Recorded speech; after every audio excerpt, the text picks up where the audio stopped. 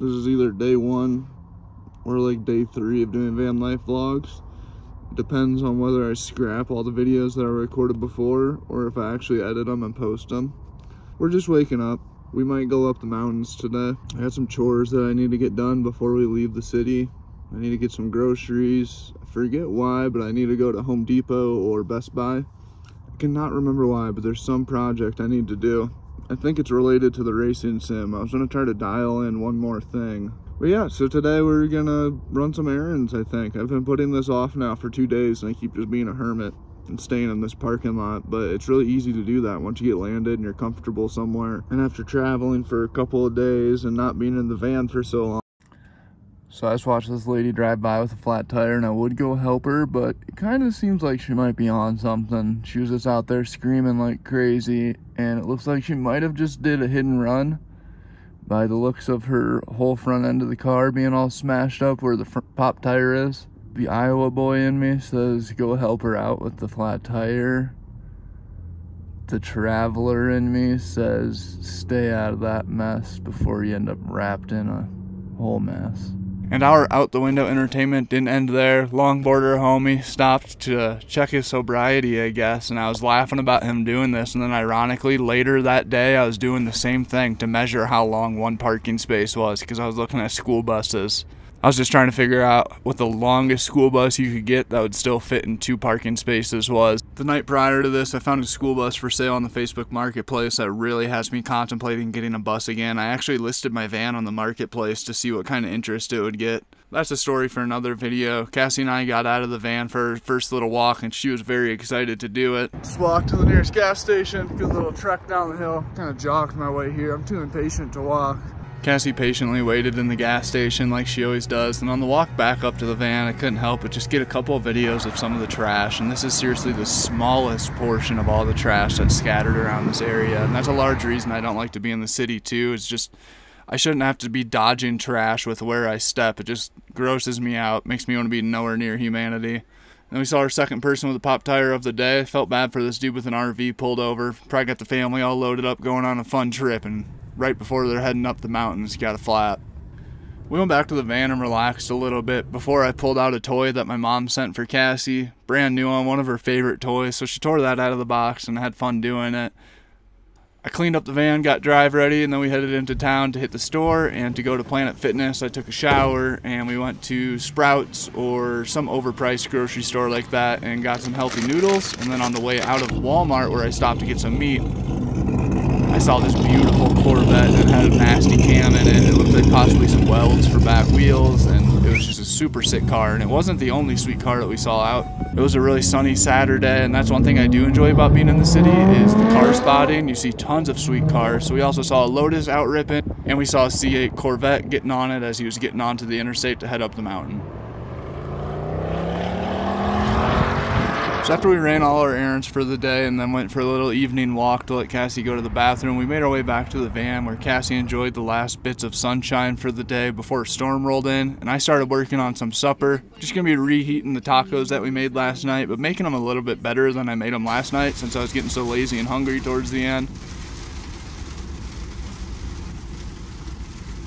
As the chicken was reheating in the Instapot, it started raining, which slowly turned into sleet, which slowly turned into snow. There's nothing like the sound of rain or sleet hitting the van as I'm laying in bed getting ready to go to sleep. It really is just one of the most relaxing things I've ever experienced.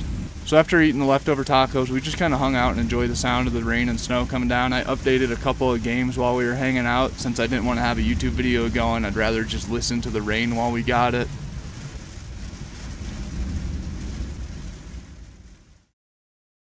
I was really hoping to catch a snowstorm coming out to Colorado. I knew that I was towards the tail end of winter, but I had high hopes to catch something. So I was stoked to wake up to a little bit of a dusting. So we went outside and got some good videos of it.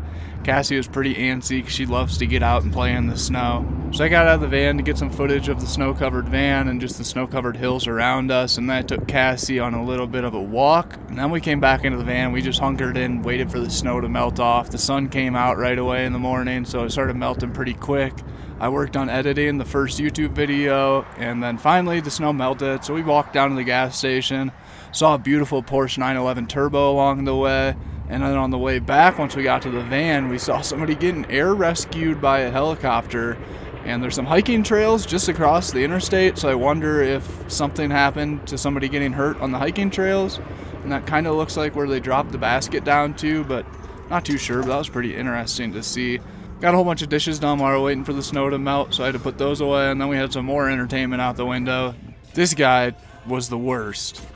Who carries a baby like that, first of all? Second of all, he pulls up in his camper, not a camper van. He pulls up in his actual camper with his truck. He unloads his camper in the parking lot. He unloads his Harley out of the back of his truck.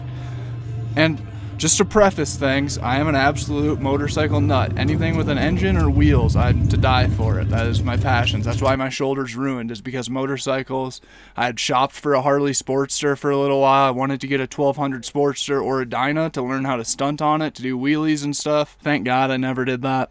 But dude unloads his Harley in the parking lot like it's a campground or something, sets up his campsite, pulls out the generator, has the generator blast, and fires up the Harley and just starts rev bombing the piss out of it. And the thing was loud. And he did this probably about 4 times a day. He would come out, start his Harley, hit red line, just rev the piss out of it, shut the Harley off, and then go back in his camper. And I was getting so fucking pissed. But the dude looked like an absolute crackhead, so I didn't do anything about it. I really wanted to egg his camper before we left, but I'm not trying to start any trouble. With intentions of heading up the mountains to get to a campsite today, we walked down to the gas station to hit the restroom. We examined a little bit more of the trash that's just scattered all throughout the area, so then we can appreciate the cleanliness of the mountains once we get up there. And then on the way back from the bathrooms, we saw this Chevy Avalanche, an SS Avalanche with a turbo on it. So that was neat and all, but we still had a handful of things to do before heading up the hill. I wanted to take Cassie to a dog park because I know that there aren't any up in the mountains, at least in the section of the mountains that I'm going to, which now that I'm up here, I think I might have found a dog park. It's like an hour away, but Cassie deserves the drive to go play. So we're going to take Cassie to the dog park, and then also while we're at the dog park, we're going to be really near Safeway, and there's a couple more groceries I kind of forgot to get, so I'm going to swoop a couple things from the store, and I think then we're going to be heading up the mountains.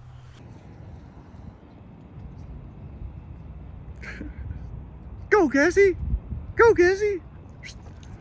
Go, Cassie! Go, go, go! Pew, pew, pew, pew, pew.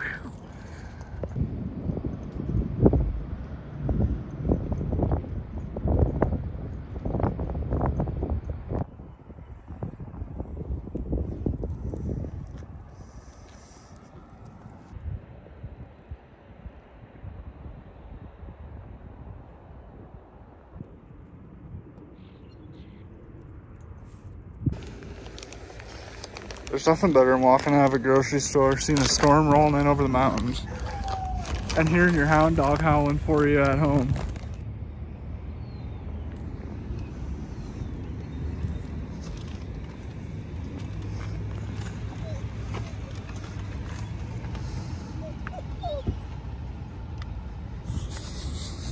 Cat, what the heck?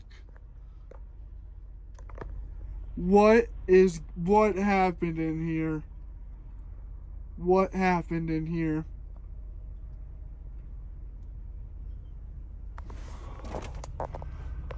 So a few days ago I had a really good live stream, and I thought I'd reward myself with getting a big old bag of trail mix, and I felt like I was really balling out buying a $15 bag of trail mix, and I ate most of it, but I left a lot of raisins at the bottom because raisins are not the best part of trail mix. And while I was in the store, Cassie helped herself to that bag of trail mix, and it turns out that 15 bucks for a bag of trail mix is a lot cheaper than what the bag of trail mix is about to cost me.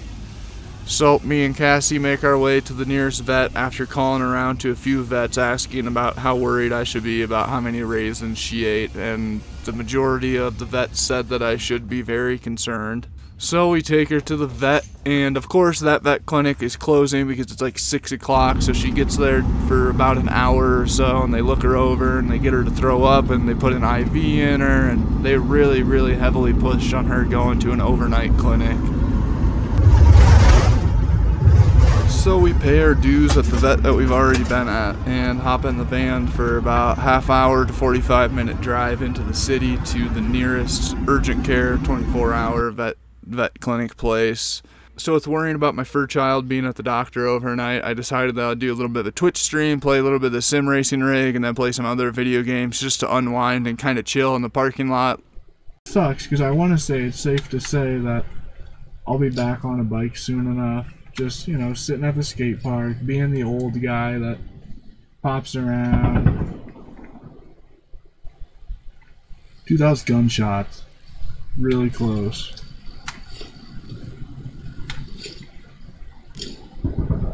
Yep, dude, there's GunShots. I think the car's about to fly by. I hear cars racing around. That's like close.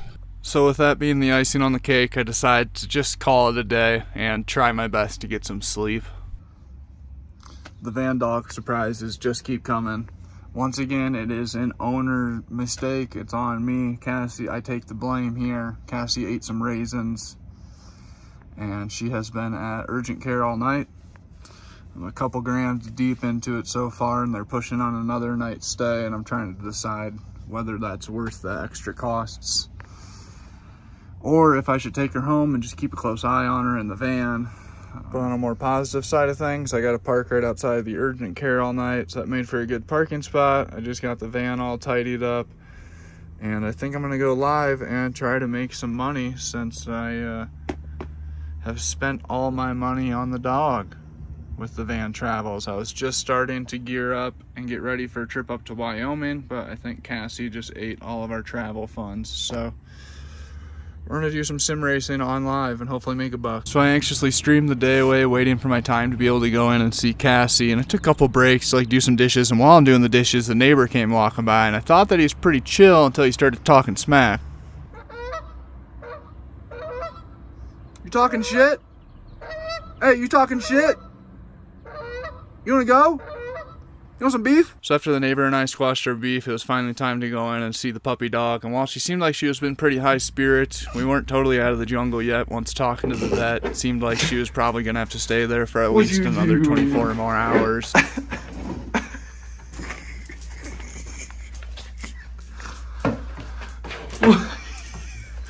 You are so funny.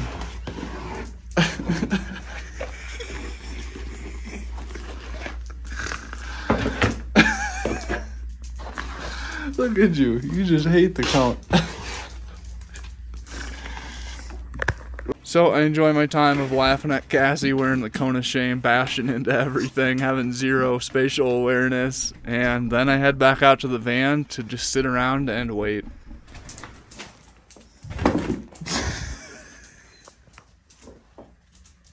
And with that, the video's coming to an end. If you guys watched this far in the video, comment whether you like raisins, yes or no. I used to absolutely love raisins. They were my go-to when I was in a really heavy health kick for whenever I wanted something sweet. That was the first move.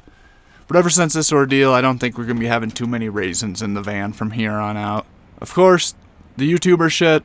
If you guys liked the video, click the subscribe button to be able to see more videos and see the update on what happens with Cassie the dog in the end run, and to see if we ever make it up in the mountains. And be sure to click the like button if you enjoyed this video at all. They all help out majorly.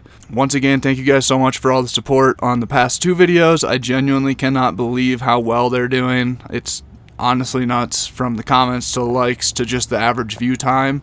I am blown away that you guys are enjoying these. Every time I finish editing a video, I think, man, that is a mad boring video. There's no way someone's gonna watch it till the end. And then there's 10 plus people who comment whatever the code is at the end of the video, and I know that people are actually watching the whole videos and enjoying them. So thank you guys for that. I remember when I was like in 5th grade, Gary Paulson wrote some book that was like kind of a cliffhanger, and the teacher explained to me what a cliffhanger was, and I was so pissed. I was like, why would they do that? Why wouldn't they just tell us what we want to know right away? Here I am, leaving you guys on a cliffhanger. So tune into the next one to see how Cassie ends up, and thank you for watching.